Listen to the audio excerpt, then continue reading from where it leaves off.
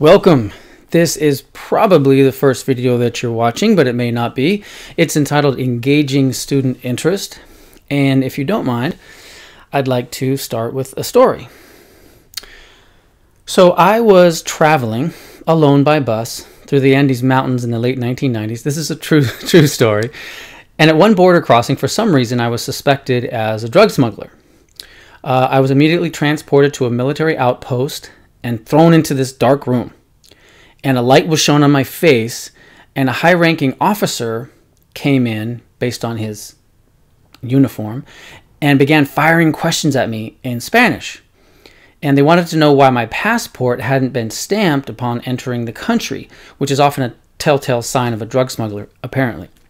So they assumed that I was, a typical smuggler from the U.S., and I felt sure that I was going to be thrown in jail.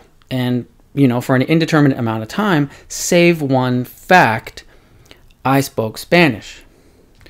So I explained to the officer that I was a geographer and a linguist, and I was touring the area for fun and for research, and that my passport wasn't stamped because I simply hiked across the border somewhere in the wilderness away from any official checkpoints.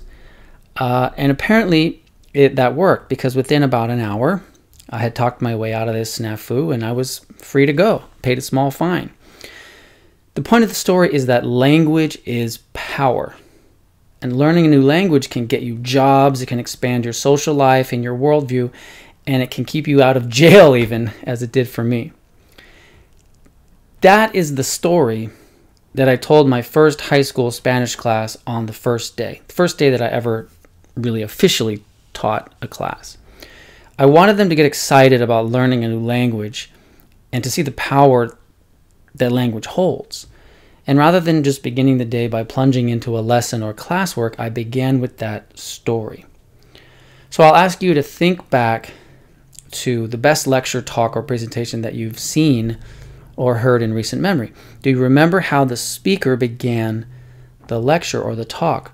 Almost always, experienced teachers begin with a story or anecdote to warm up the audience. A talk on nutrition might begin by asking the audience what they had for breakfast. An animated filmmaker might ask, who likes to draw, what sort of things they draw.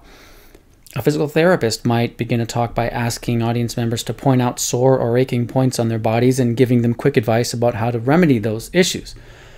Maybe inspirational speakers might begin with a personal story and how they overcame their greatest challenge and transformed their lives. Teaching a lesson to your students is the same. And whether you realize it or not, you as a teacher are a professional speaker. All day long, you speak to, wrangle, guide, instruct, inform, organize, and connect with classes of various sizes. And the beginning of your lesson is the most critical portion.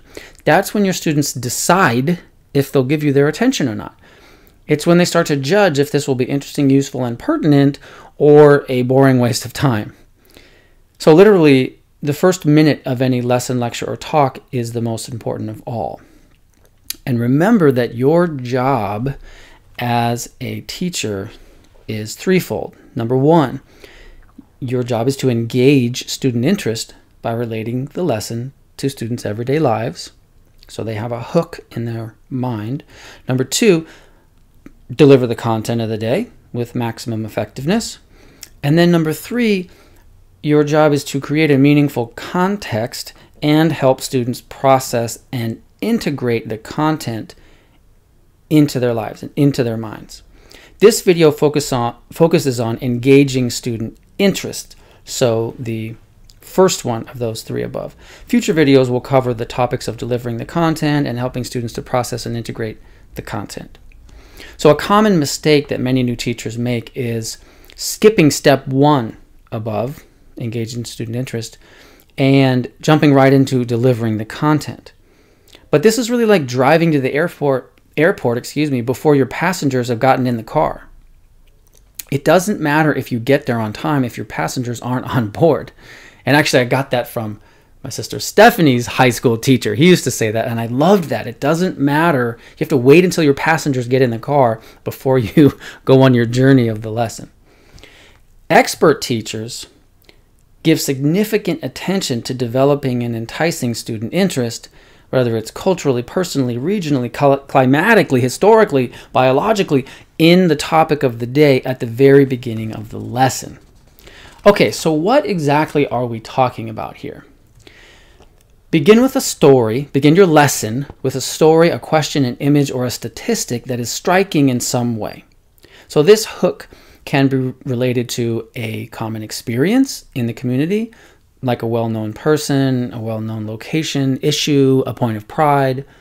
Number two, it could be popular entertainment, so something that everybody would understand, a certain movie, a song, a TV show, a social media reference. It could also be an everyday sensory experience, like watching the sunset or eating dinner or talking with friends, something that basically everybody does. It could also be a popular goal or trend or desire or challenge for students in that community of that age. It's just anything that they can relate to in their minds, where you can link to their minds and somehow bridge that later to the lesson. So let students really get into the theme that you bring up and let them talk about it, write about it, share stories about it, and get enthused about it. That's the point when they're excited and interested, that you as the teacher can draw the connection from that shared experience to the lesson of the day. Now, before I get to my sort of zinger of a story, here are a few general examples of what I'm talking about. So number one, you could ask students what they had for breakfast that day to introduce an agricultural lesson about how wheat, coffee, and eggs are raised, for instance. Number two, you could begin a Spanish language lesson. I did this once when I was teaching Spanish about accents or tildes by asking students to come write their names on the board as everyone else tries to figure out which syllable of their name is emphasized. And once you get that concept down, then you can go into accents and tildes. Number three, ask if anyone has ever been camping and seen the Milky Way galaxy in order to contextualize a discussion about the size of the cosmos or the speed of light. Number four, before reading, say, Raisin in the Sun, ask students to write what they would do if they won $100,000 in the lottery, which is obviously a theme in that play. Number five, you could tell a personal story or anecdote, and it could even be a lengthy story that takes a few minutes to tell, as long as it's good. When you tell an engaging personal story with enthusiasm, the students connect to you and to the topic, so they're being more and more drawn in. You can even have a student volunteer tell a story. If you say, does anyone have a story about this? And that can be just as good. So one of my best examples of this occurred one day while I was substitute teaching in a high school English class at a very challenging inner city high school in California.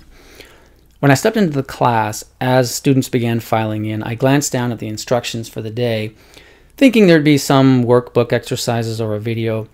But what I was asked to do that day was much more challenging. I was asked to introduce them to the work of Chaucer, the 14th century writer.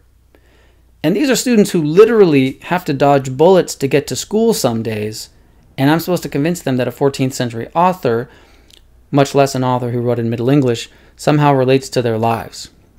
If I would have launched in to the lecture by saying, today we're going to learn about a 14th century author in England, a majority of the class would have just tuned out immediately. So I tried a different approach. Teach me some slang words that you hear on the street that I probably don't know, I said to them. I'll write them on the board. Let's make a list of 15 or 20 common slang terms that you know. And their eyes widened and a forest of hands went up as others just blurted out words like janky, hoopty, trippin', hella, tight. Remember, this is Northern California. Some of those are Northern California words. I peppered them with little questions like, what does that mean? Is that a verb or a noun? And in what type of situation would you use that word? And, I wanted real specifics.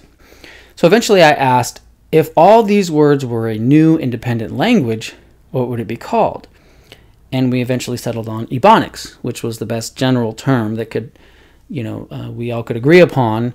And this was around 15 years ago when that term was sort of more popular. So Ebonics, we agreed, was a street language with no real written form, spoken only on the street and also in certain artistic expressions like rap and some movies. But of course, English is the official formal language of our society. And actually, a local San Francisco Bay Area rapper named E40 had even composed an Ebonics dictionary, which I think is still available. So after they seemed satisfied with their glossary and a newly named unique language, I commented, you know, the same exact thing happened 600 years ago in England. And some quizzical looks popped up on their faces. It's true, I said. French was the official language in England, but a rough, unwritten street language was emerging among Germanic immigrants, the Angles, and it was called Anglish or English. And the first person to write published stories and poems in this language was named Geoffrey Chaucer. So he was like E40 the rapper, a courageous voice from the back of the class guessed. I guess he was, I said, and my work for the day was done, because from that moment on, they couldn't hear enough about Geoffrey Chaucer. And the point of this story is to illustrate that I had to begin with a story that related to the students' everyday lives. When I had their attention, transferring that attention onto the lesson of the day was easy. Okay, that's my good story on that topic. Let's do a few quick review questions, and so that we can process this. Okay, number one, pick an important lesson of yours and brainstorm ways to introduce it in an engaging way. How could you connect the content or themes to your students' lives? Write 5 ideas down without judging what pops into your head. Just get the ideas flowing. Choose one of those ideas that you think could be developed into a really engaging intro. What could you add to it to make it more visual, auditory, tactile, kinesthetic, or interpersonal? Just write everything that comes to you. What supplies might you need? Try this intro in a class. Pay attention to your students' body language and facial expressions to determine how effective it really is at engaging their interest. Revise it. Continue to try new ideas until you can see that you've got them. And now you take that technique and you can apply it to more lessons. And last, we would hope that you would report back and share this with your online support community. Small tweaks really in our teaching can lead to big breakthroughs. So congratulations on your progress and seeing this, perhaps your first video of this series. You're off to a great start. Your students will thank you, and that's the end of this first video.